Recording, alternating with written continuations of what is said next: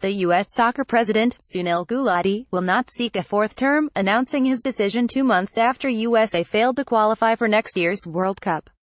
I spent a lot of time thinking about it and talking about it with people in many different positions, many of whom told me I should run, Gulati told ESPN on Monday. But in the end, I think the best thing for me personally, and for the federation, is to see someone new in the job. Former national team players Paul Caligiuri, Eric Winalda and Kyle Martino are among the candidates to replace Gulati in February. USSF Vice President Carlos Cordero also is running, as are Boston lawyer Steve Gans, New York lawyer Michael Winograd and Paul Lapointe, Northeast Conference manager of the United Premier Soccer League. Kathy Carter, president of MLS's marketing subsidiary Soccer United Marketing, is considering a bid. This is the right move, said Martino on Monday. It's an indication that Sunil has recognized the need for change, and he can now focus on the 2026 World Cup bid, which is critical for the growth of the game in the U.S. The 58-year-old Gulati has been a driving force in the USSF for more than 30 years.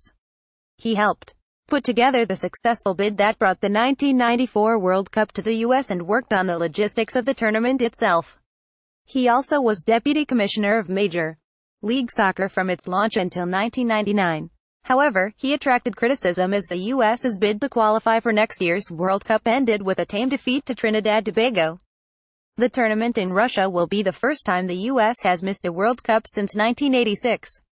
The loss to Trinidad was painful, regrettable and led to a lot of strong emotions, he said on Monday. And to be honest, I think at this point, that's overshadowed a lot of other things that are important. So for or not, I accept that and think it's time for a new person. Gulati was a unanimous pick in March 2006 to succeed Bob Contiguglia, who served 2 terms. Gulati replaced Chuck Blazer on FIFA's executive committee in 2013 and continues to serve on the renamed FIFA Council.